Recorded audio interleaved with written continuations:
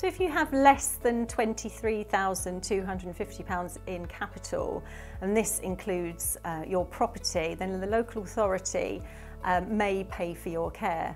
They will complete a care needs assessment and also a financial assessment to check you're eligible.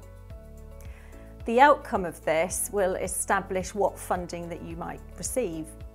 If your capital is tied up in a property, then the local authority offer a 12-week disregard where they pay your care fees for 12 weeks.